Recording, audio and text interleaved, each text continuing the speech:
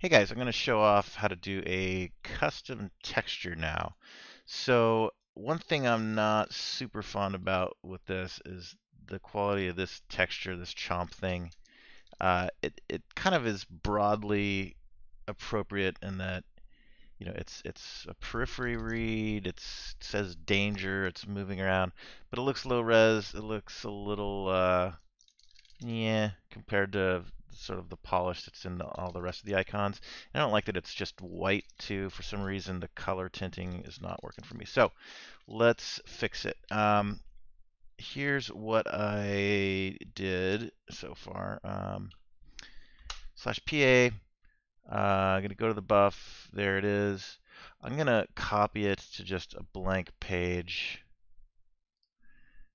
And then I'm going to go to that page. And let me turn off that one. So now I've got a version of it I can just mess with. And then I'm going to set its blend mode to alpha key and make it just always on by making it a static aura. Let's turn off the pulse.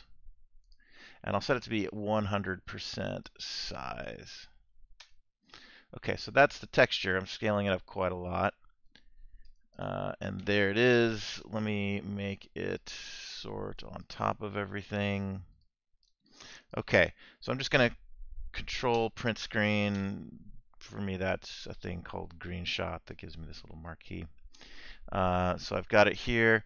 Now, I've already done the painting. I'll just sort of, but basically, I took this guy, magic wand, zero tolerance, contiguous, and I've got some little shortcuts to crop and flatten. So I took that, pasted it into a bigger texture. So this is a 1024 by 1024 image, or sorry, 256 by 256. The one I'm making is a 1024 by 1024. It has to be a power of 2 number. So I took this thing and I copied it twice. Once with filtering, I scaled it up with filtering disabled, so it just gives you the sort of hard edges. And then let me show you the build up of this guy. So it's basically all this, just to quickly demonstrate what I painted exactly. So I pulled these two layers over. I got rid of the black there, and then I started by just making a circle that roughly overlaps it. Let's go full screen for this part of the video. And then I just started painting layers. So I gave myself some blackout stuff. I should have a just fully black layer at the bottom of this. Okay, so I just kind of painted into the edges, painted a little more highlight using this as a mask. I just control clicked that. This is Photoshop. And then I just painted some dots kind of around the edge and went filter, blur, radial blur. I've got the wrong thing selected. Filter, blur, radial blur. I did 50 and then 100 and then 100 twice. And then with this one, I expanded and blurred the matte, so you got a little bit of stuff going on outside of it. There's some little high frequency detail lines, same deal, just tighter dots. And then I made a copy of this, shrunk it to kind of make it a little stronger bordered. And then I took that and a scaled down one and made a matte so I could paint a little highlight on the corners of that and make it a little brighter. Painted some little glows, another blurred matte.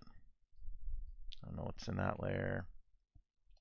I did the original one, shrunk down to maybe halfway between those two, and a stroke to give it like a little sort of highlight line going down the middle, and then painted out the top and bottom of it.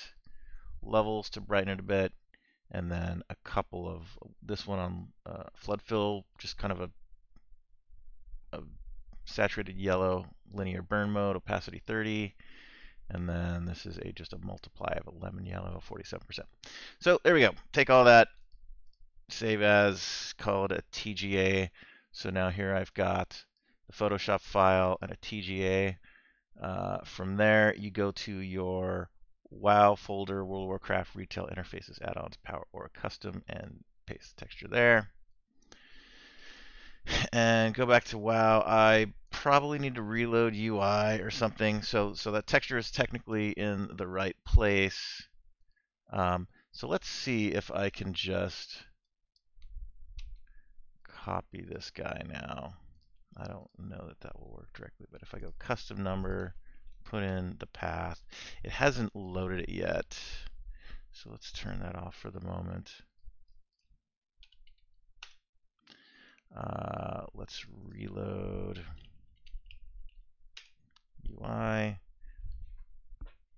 I don't know if that'll do it or not, but let's find out.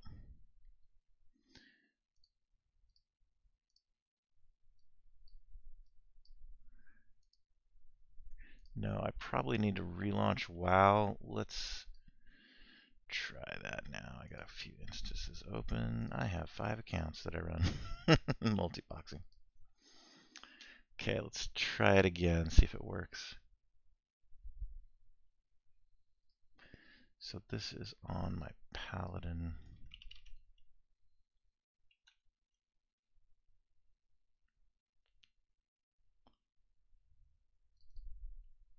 Just got a new M.2 SSD drive. I don't know if it's NVMe or not, but loads pretty fast. There we go. Let's try it again. Hey, awesome. So yeah, it just took a reboot. So there we go. There is my texture. I really don't need that anymore. That was just a test and my other test. So now let's go back to the proper ones. Under buff, it's this guy. Edit, custom texture. Yeah, that looks a lot nicer. And then I've got another version of it here.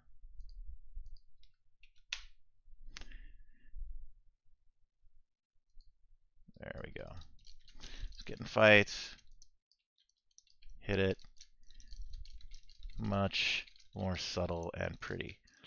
There you go. That's how you add a custom texture to World of Warcraft. I'll probably edit it again and make the little teeth a little stronger in here.